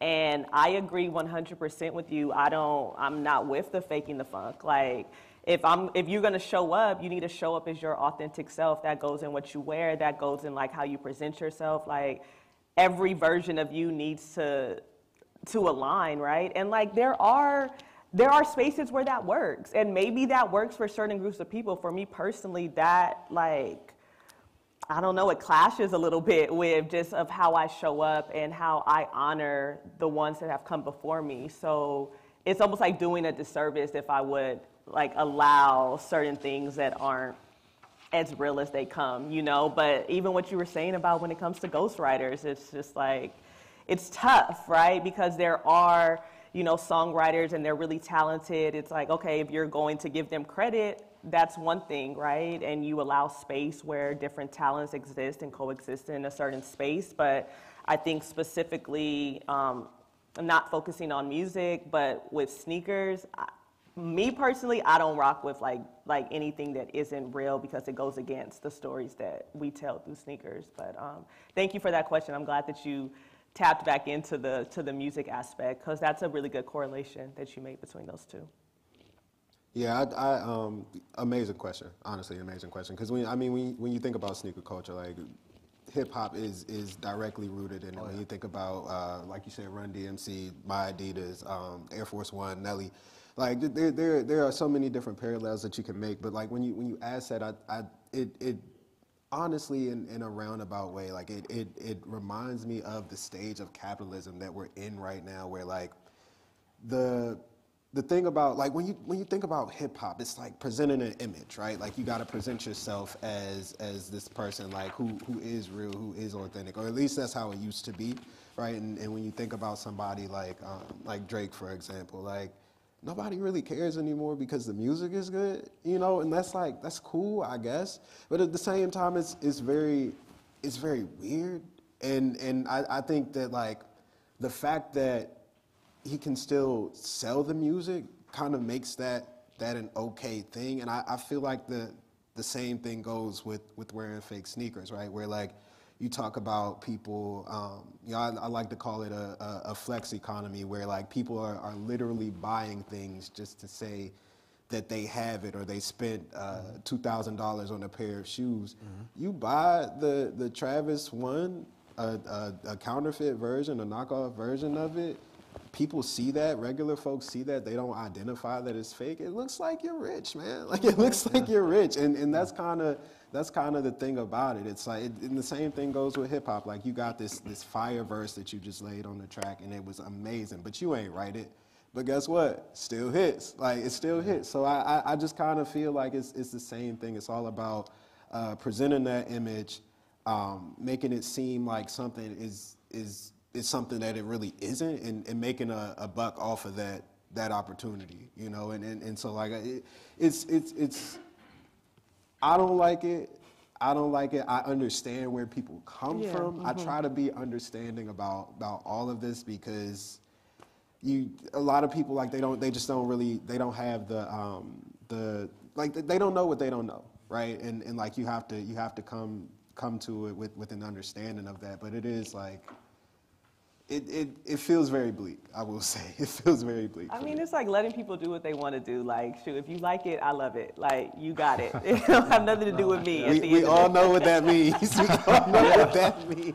No, and I think both of them are exactly right. I think the one thing I would add to take the sort of conversation in a different direction, I think like your sort of thinking about ghostwriters and stuff sort of had me thinking about like, so I think about sneakers as a medium, right? So like a medium has to deliver something, right? So the question is, what is the content of sneakers, right? And that's sort of the thing that guides my work. And for me, that answer is emphatically blackness, right? The same way I think sort of we thought like hip hop is a medium, right? And the content that hip hop delivers, more than lyrics, more than beats or whatever, is blackness, right? And like for me, for that to be for that to happen sort of in a sneaker, right? Or in a material object that for the most part, black folks do not have, and brown folks do not have a sort of a stake in, right? Is, I think, really, really problematic, right?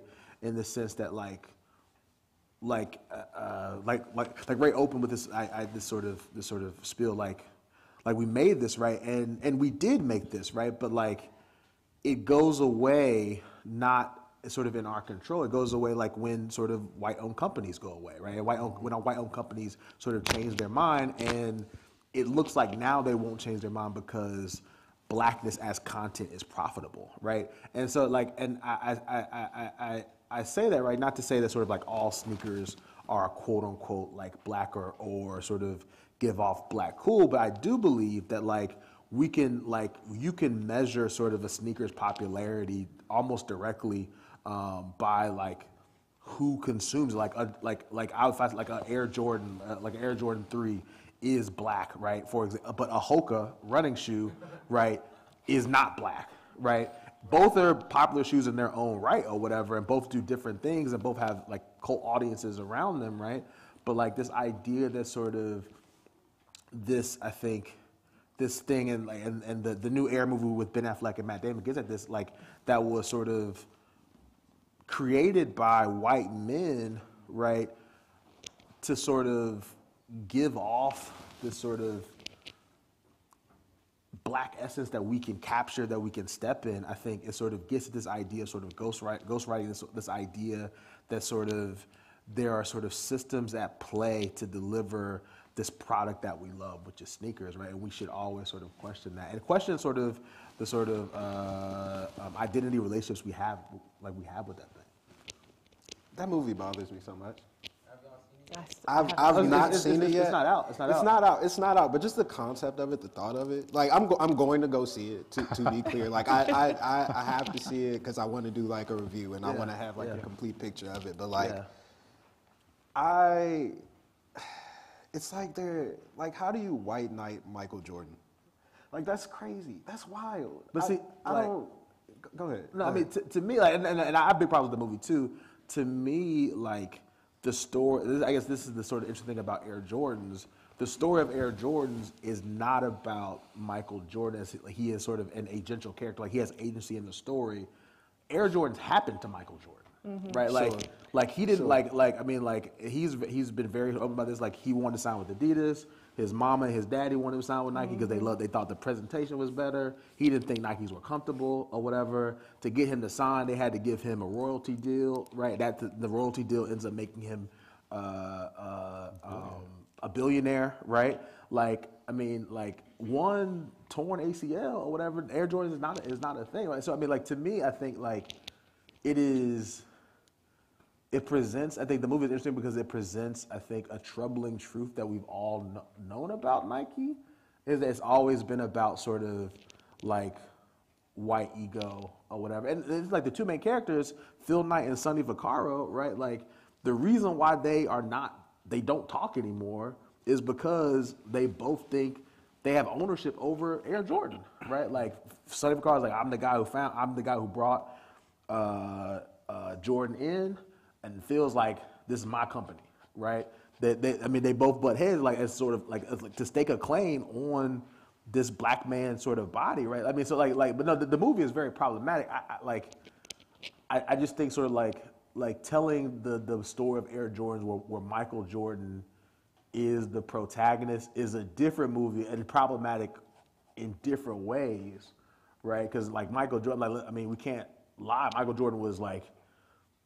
He was not trying to be like the black savior. Like he wasn't in the streets fist up. Like Michael was like, hey, I'm just a basketball player, right? Like, and so the movie is interesting. It's definitely problematic though. Like, but I mean, I wouldn't be surprised if the movie won an Oscar though. If it becomes like this sort of like media, I would not be surprised.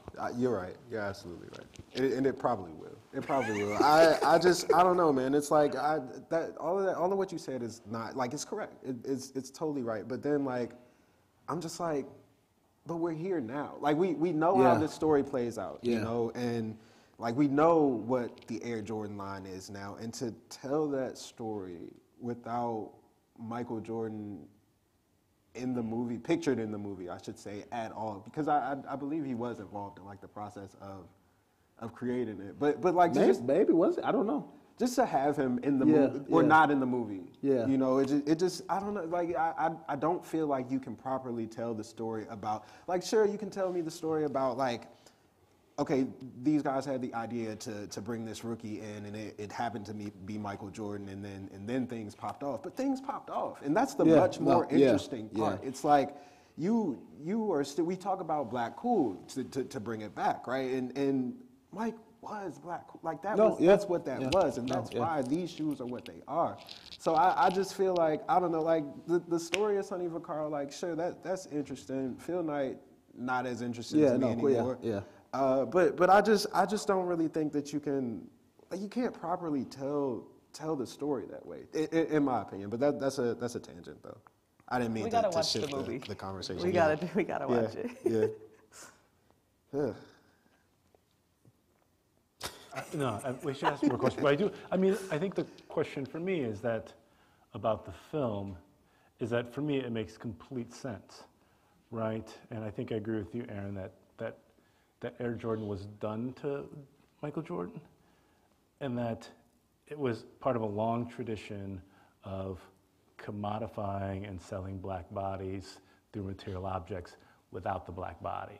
Yeah.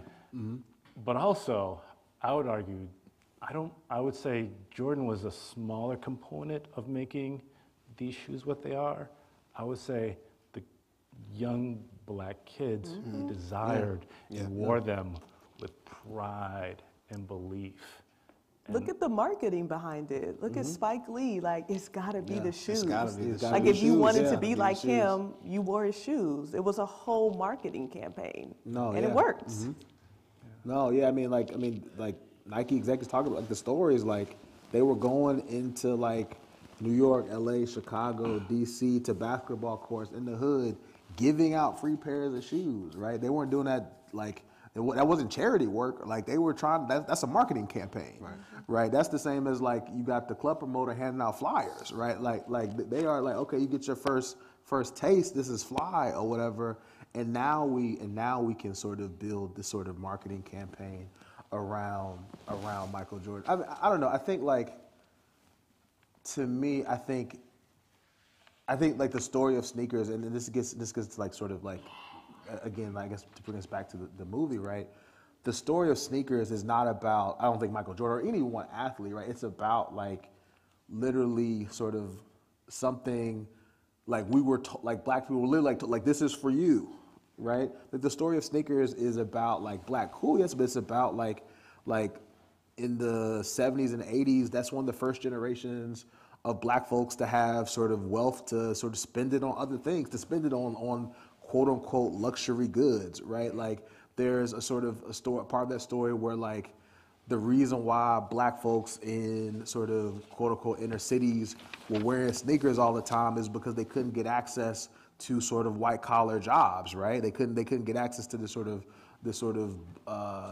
burgeoning neoliberal economy in offices where they had to wear suits, right? Like, it's so much sort of, like, at stake or whatever that has nothing to do with, like, the black people, right? But and I think that's the thing that's, like, really just, like, to see it in a film, and in a film where I imagine that Phil Knight and Sonny Vaccaro are going to be the hero. Or, like, I know it's going to piss me off. There's going to be a scene in the film where some white man says, or whatever, think about the little black kids, or whatever, and you're going to be like, you're not, I mean, really?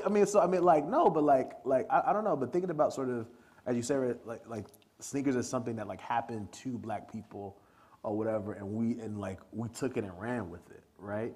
Like, but yeah, I mean, like, but it's so much, like, I think about, like, all the Air Jordan stuff or whatever, like, all the moments, the shattered backboard, the flu game, Space Jam, right? Like, and I just think about, like, how much of, like, kind of like an odd person Michael Jordan was. Like, he's not a fashion icon aside from the Jordans, and he only wore them because he was contractually obligated to wear them. Like, I mean, like, to me, like, the story, for example, my favorite Air Jordan, the Air Jordan 11, right? The story of the Air Jordan 11 is a really, like, a stupid idea. Like, Michael Jordan wanted a shoe he could wear with a suit or whatever. Like, that sounds like a really dumb idea. And then they took designers or whatever, and we got this beauty or whatever. But, like, it's like, to me, like, if Michael Jordan has, like, agency in that movie, it's kind of like comic relief, which is sad to me. Like, he just can play basketball really well. And he gambled. I don't know. So, other questions? Yes, please. Yeah, it's a short question, I guess, but, oh, there's the mic. I project though, so it might not You might not need it. Hello. People who want back there who might want to hear you. All the way. And then streaming too, so. I'm sorry? It's streaming too, so yeah. And Oh, okay, for the streamers. What are your thoughts on the businesses where people paint on sneakers? In regards to like the perspective of authenticity, is there a room for those types of business in the sneaker industry? Is this a solely like a personalized, customized business? What are your thoughts on that? I'll let Christina, you want Oh, I mean, I Like, love for it. example, Yeah, oh, go ahead. like in terms of like popular culture, like I just recently saw somebody paint like a Boondocks, like Jordan 1, where like granddad is like whipping the belt and it's the Nike sign. You know what I mean? So what are your thoughts on those types of businesses? I haven't seen that. That is wild. But no, I think it goes back into what we were talking about of like self-expression. Like I love seeing like people bring their sneakers to life in whatever way that feels comfortable for them, whatever way that allows them to tap into who they are and to see themselves. And I'm all for the creative aspect. Like my dad actually painted a pair of like Forces for me, and it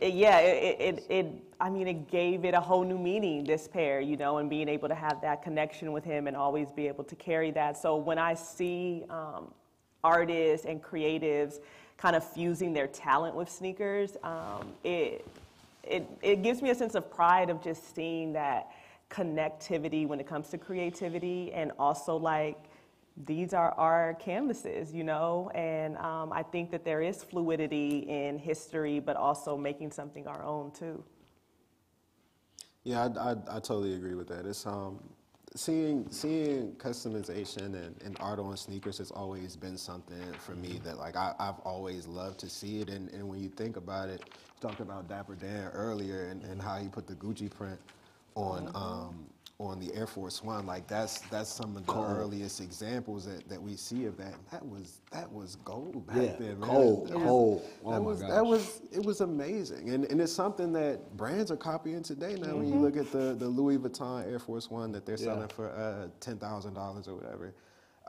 But I also think that that's something that's also in jeopardy when you look at the landscape and you look at Nike suing all these different folks where like they're copying their designs. You got Kool Kai with the I don't even know what his shoe the lightning bolt? Yeah, with the lightning bolt Jordan 1. That is obviously a riff on the Jordan 1, and the whole Warren Lotus thing and the John Geiger thing with the Air Force One. And like I understand the business aspect behind it of wanting to protect trademarks and also why people don't necessarily like those sneakers, because they are very clear riffs on things, and it's not really art. You're just putting a different logo there, so it's not like it's faking the funk like we were just talking about, right? But at the same time, there's some of me that's like, yo, okay, Nike is suing all of these people, suing these businesses or whatever. Like, what does that look like when they come at somebody for a simple customization, right? Like, what standard, what precedent does this set for somebody who just wanted to draw on some shoes and just started selling their art out of the trunk? Right, like, does that person fall under this umbrella for Nike? Would Nike come after this person? And if they do, what happens? You know, and that's kind of something. Like, I'm always going to be on the side of the little guy. You know, I these big corporations, like, they're fine. Nike's always going to be fine, whether Warren Lotus is selling look-alike dunks or not. Yeah. But at the same time, if they're weeding these little folks out, then what does that leave us with? Where does our creativity as a consumer base, as just general artists, as creatives, where does that fit into this whole picture? So it's definitely something that I'm really worried about moving forward with the sneaker industry at large. So yeah, for me, right, one, I think, like, to me, customizers and sneaker art is like the best and most exciting thing about sneakers, sort of writ large, right? So like for example, one of my favorite customizers, a guy named Juan Wilson, does amazing, and like it's like just so like subtle or whatever, and so I guess to answer your question about how they fit in the larger sneaker industry, I would say sort of like, so my short answer would be they don't, right? But the long answer is, right, like the way sort of Nike and Adidas exist in this sort of economic marketplace is that the sneaker customizer can only exist sort of as like a very, very, very little like guy or whatever, like a little, just like a non sort of competing entity, right? Or they get big enough, or they get they're talented enough to get hired, right, as a shoe designer, or they get sort of like litigated out of the market, right? Like no, very few, like Nike's gonna win and Adidas gonna win like a lot of those cases, which is why I think like the fact that like John Geiger, with his Geiger shoes or whatever, like he settled and he could still do the, which is a big thing. Like for example, Nike have they settled with Baby? Are they still suing? Nah, Baby? they're still in the process. Right. So I mean, but even that's why Baby's been around for All these years like later. 20 years now almost, right? Baby's old in the tooth, right? But I also think like there is sort of, and this is part of like why I say sneakers are like a very American artifact. It's like a problem that sort of like these artists and customizers are artists in the same way graffiti artists are artists, right? Like the fact that like the sort of the default way that they share their art is to make a brand and sell the brand or whatever. Like to me, I think of a custom like a Basquiat or a Nina Chanel Avenue piece or whatever. Like I don't need to wear the shoe to be able to sort of appreciate the shoe. The shoe could be in a museum, right? But like America, like sort of the art history of America is so tied to commodity, right? It's so tied to sort of to buying and selling in a way that sort of it's not in, for example, in Europe and other places. They're just older, right? So like for me, like I think the question, like if I could talk to a customizer right now, like to me the question is that I would ask back to them is, why would you want to be a part of an industry that at best wants to consume you, like literally wants to take all of your stuff and sell it for them without any credit or whatever, because we very, very rarely do know the designers of a shoe. That's getting better now. Or if you actually do get big enough, they're actually trying to destroy you, right? So like, I'm like what are some other ways we can think about sort of and other avenues to sort of present your artwork as sort of not like designer in that sort of neoliberal sort of kind of like job title, but as artists, right? Like I think that's for me is where like I would sort of like hope that sort of customizers and shoe artists are thinking about their work not as sort of being in a marketplace, but being in a museum, right? In a collection, right? So as we're coming up on, oh, do you have a question? Please. I've got a quick one,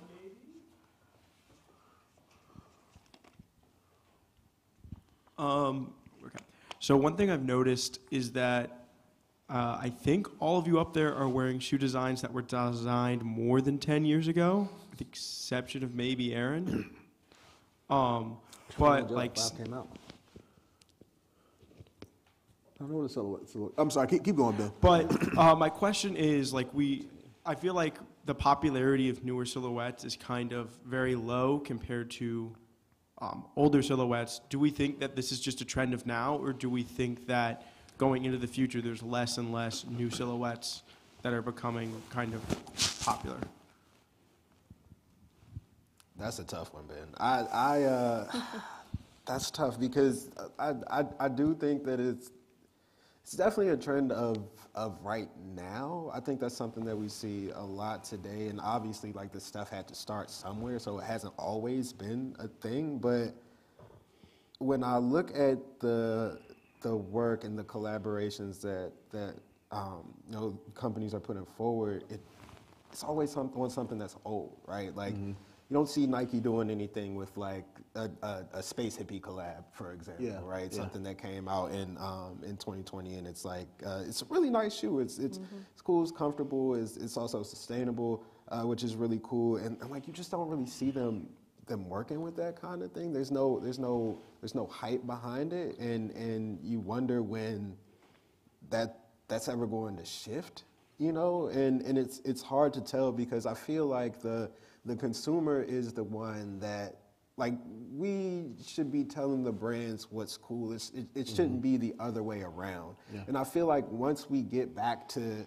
that, because right now the paradigm has shifted where like Nike will bring back the Oreo 5s and call them the Moonlight 5s, and like they'll tell you why the shoe is cool and why you should go buy it, instead of you telling Nike this shoe was cool and just going to buy it yourself, you know. So I think at a certain point, as the overall market, the secondary market value of some of these sneakers trends down, and you see a lot of the more hype beastie people sort of wean out of the space, I think we get back to people finding new things to wear, finding new things to love, and kind of going from there. But also, I feel like now more than ever, and this is especially present in basketball sneakers, like we were just talking about. Like there's no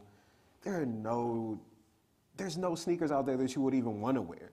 Right, like it's like they're not only are they only focusing on retro and things that have already worked before, but they're also, it just doesn't really feel like there are any brands out there coming with particularly new ideas outside of a select few that you may see throughout the year, and maybe that's a thing of marketing. Maybe there's more coming in the next few years, but it's definitely something that is concerning, and I just feel like once the consumer, like I said, kind of flips the paradigm back on its head, and things kind of go the way that they were going before, I think we see a shift, but I have no idea when that's coming.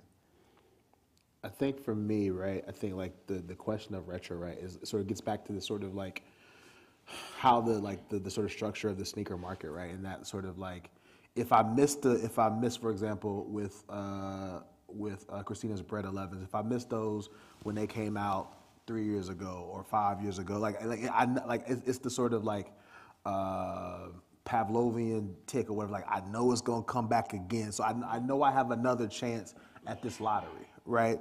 And then also, I mean, like when you have something like I think as a company, a corporate entity, when you have something that sells, right?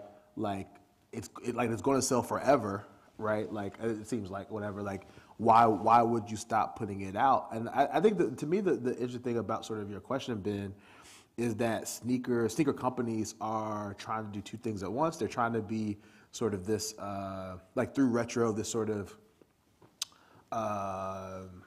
archivist, archaeologist, this entity that preserves history or whatever, and you see that a lot on like the content on like sneakers app, confirmed app, on the websites or whatever, like like the stories behind the shoe, and that's all great, right?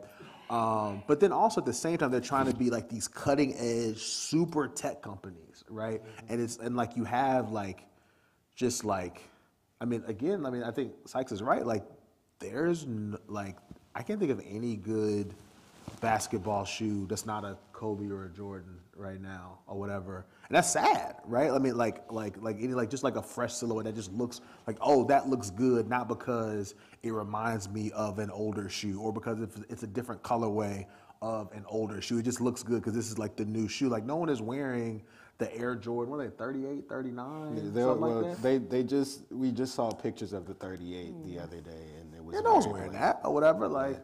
But when the 11s come out though, everybody's gonna go crazy.